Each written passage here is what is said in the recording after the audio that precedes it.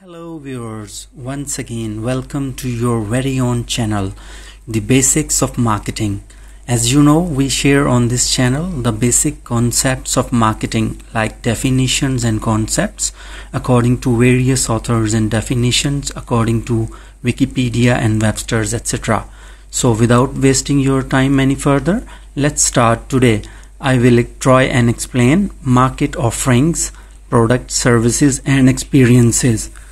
Consumer needs and wants are fulfilled through market offerings. Market offerings are some combination of products, services, information or experiences offered to a market to satisfy a need or want. Market offerings are not limited to physical products. They also include services, activities or benefits offered for sale that are essentially intangible and do not result in the ownership of anything. Examples include banking sector, airlines, hotels, tax preparations and home repair services.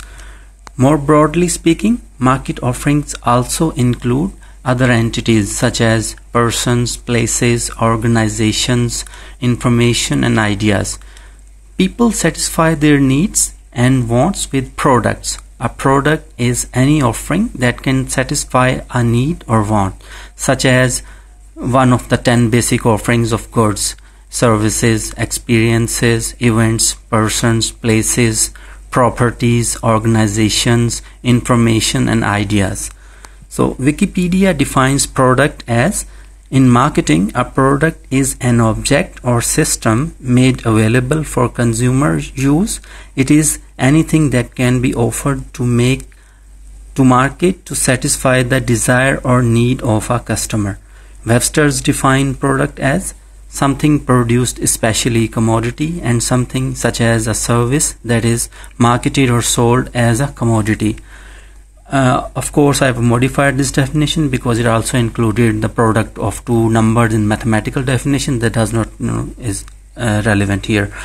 And a brand is an offering from a known source. A brand name such as McDonald's carries many associations in the minds of people like hamburgers, fun, children, fast food, golden arches, etc.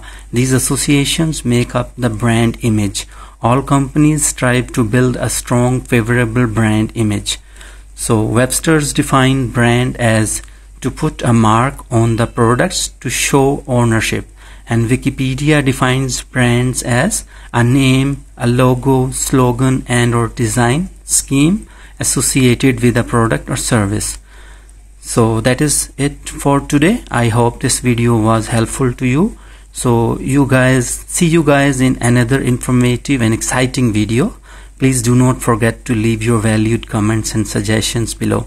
Thank you for watching The Basics of Marketing.